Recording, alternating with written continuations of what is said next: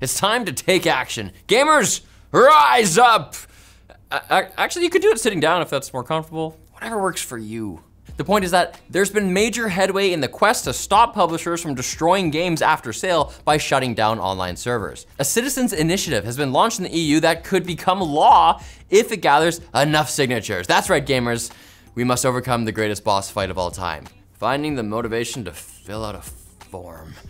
Do I need a printer? The initiative is pretty simple. It states that publishers selling or licensing games to consumers in the EU, which is most games, to leave them in a functional state after shutdown. How they accomplish that is up to them. The initiative needs to get 1 million signatures from EU citizens in 1 year, and each person gets 1 shot. Mom spaghetti, to sign correctly. If you mess up, your signature might be invalidated. Fortunately, StopKillingGames.com has guides for multiple countries on how to properly sign, and we love guides. So go there if you're worried about goofing it up. Not in the EU? No problem, there's also options for other countries and regions to support the movement. But if you're an EU citizen and you're wondering why you should bother signing, Ross Scott, who started the Stop Killing Games initiative, has a good explainer video. And I know videos. If that doesn't convince you, well, here's an argument. Please? Please save gaming? I'd really appreciate it if you saved gaming. Thank you.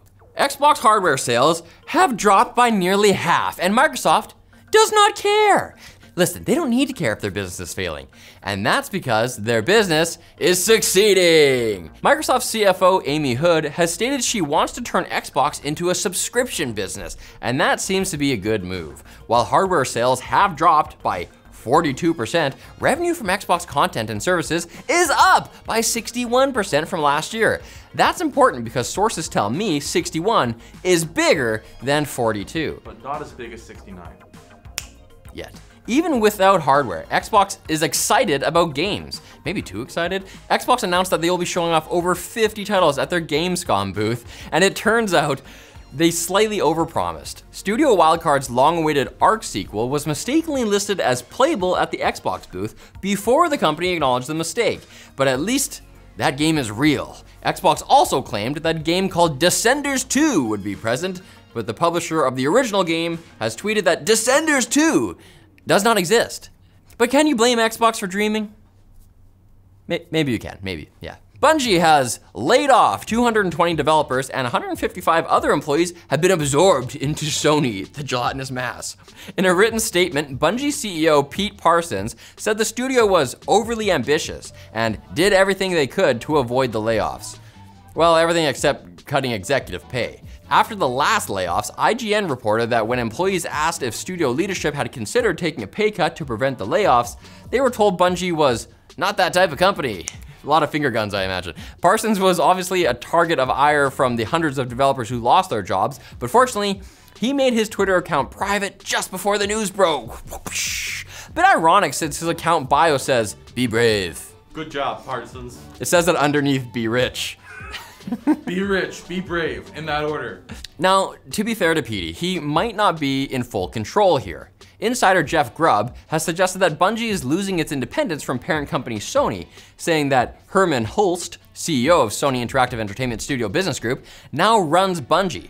Having said that, Grubb also said that a project codenamed Payback, rumored to be the next Destiny installment, was canceled due to the layoffs. Jason Schreier has disputed this and said Payback was canceled a while ago, and that's still bad news. But here's the good news. Our sponsor, Private Internet Access. Their VPN network spans across 6 continents and 91 countries, Buster, letting you access your local catalog of content from all over the globe. Plus, with a single subscription, you get unlimited connections, making it easy to run PIA on practically any device. They just concluded their second security audit, putting further emphasis on your privacy and security. And if you're still not convinced, they're 100% open source, and you're free to go digging through the code yourself for peace of mind. So go check out PIA at lmg.gg/PIA game linked, or by using our link in the description for a special deal with a risk-free 30-day money-back guarantee. I love Quick Bits, and I feel like they love me too. They've never said it, but it feels real. Avowed, Obsidian Entertainment's upcoming RPG, is allegedly being delayed from fall this year to early next year. This is according to Tom Warren of The Verge. He says that while the game is in good shape, the Game Pass holiday season is a bit too crowded. Specifically, the inciting incident seems to be Stalker 2 itself being delayed to this November. Hear me out, Microsoft. What if you delayed Black Ops 6 instead? No? Because it'll make you way more money. Way more money. Fair enough. Speaking of Call of Duty, Activision is rolling out a ban wave after the cheater numbers spiked last week when Modern Warfare 3 launched on Game Pass. It was speculated that part of this increase was due to the PC Game Pass players appearing as Xbox console players, making cheaters harder to spot. Activision disputed that was the issue, but didn't specify any further, probably so that cheaters don't know what's going on, so instead, they made it seem like they didn't know what's going on. That's 2D chess, baby. Endor AG, parent company to racing sim giant Fanatec, has filed for insolvency. The company had amassed 95 million euros in debt, which considering their typical annual sales revenue of only about 100 million euros, is a lot. According to both Endor AG and Fanatec, the company is expecting an orderly restructuring, where software updates, sales, and RMA services continue uninterrupted. It's even possible that the company will be acquired by its investor and business partner Corsair. If all goes well, it'll be like this whole catastrophic bankruptcy business never happened. The Cybertruck has come to Fortnite, and so far, it's exactly as buggy and broken in the metaverse as it is in the meat space. For one, driving the truck renders players unable to use several important game items afterwards. It also makes you unable to find someone to have sex with. You can't cyber?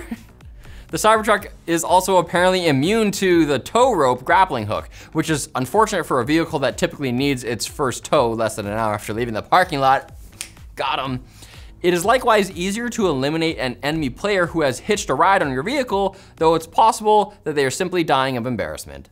And EA has pushed a fix for The Sims 4 that will hopefully stop Sims from looking for a date at the family reunion. The bug was introduced, that's not a bug. It's a feature.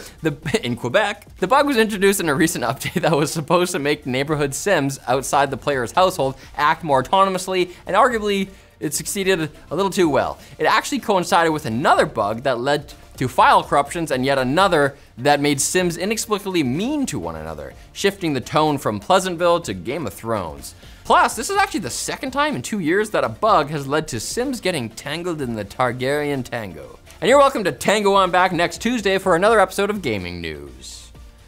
Argentine style.